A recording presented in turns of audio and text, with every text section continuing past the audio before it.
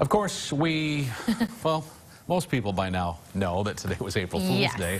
And as the holiday comes to an end, we wondered what kind of prank Siouxlanders pulled off, or maybe that they were on the receiving end of. Yeah, I wasn't pranked this year, at least not that I know of yet. But KCAU-9's Hannah Adamson did spend her day out and about in Sioux City, and she has the latest. Hannah? Tim and Sophie, dozens I spoke with actually didn't have plans this year. And with how this past year went, who can really blame them? Now, there were a few I spoke with who were crafting the perfect prank, but even they had a clear message for fellow pranksters. You know, having a day where you can just kind of do a prank or, you know, just have some kind of humor in your life is good. I think it's a very fun day, actually. So I'm going to be pranking my mom. I'm actually in the process of pranking one of my roommate, actually.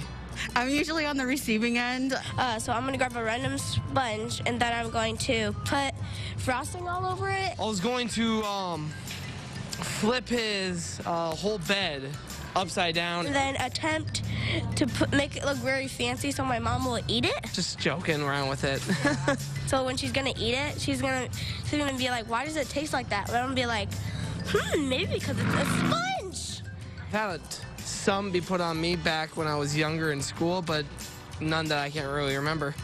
There are some things that are some issues that do, such as, you know, some people will say that they're pregnant and they're really not. When a prank starts getting personal to somebody, it gets a little too far. I would say, I think if you yourself could do it on yourself and it wouldn't be hurtful, I think that would be great. Make sure you know the person, make sure you're not taking it too far on them, make sure it's all in good fun, nothing too serious. And then test it first, and then you know how to do it. I love the fact that you're wearing a true... I know.